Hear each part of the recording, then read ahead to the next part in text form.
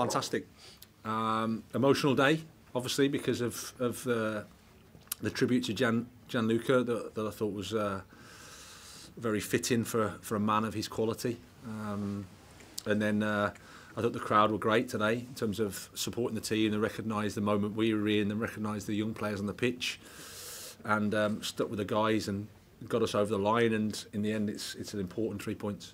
Well, I'd be lying if I said I wasn't relieved, because it's nice to get a win. And you know, I thought we played better than getting no points against Fulham. And then when you get a red card from João Felix, who's probably the last person you think that's going to get a red card in that game.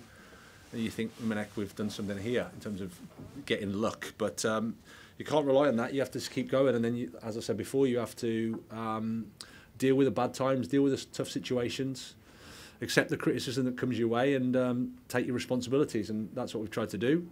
And then I think the players, they've suffered, of course. It's not nice, but that's why it's important for them to enjoy the win today. And it's 3 points, and it gives us a little bit of a shot in the arm for the weekend.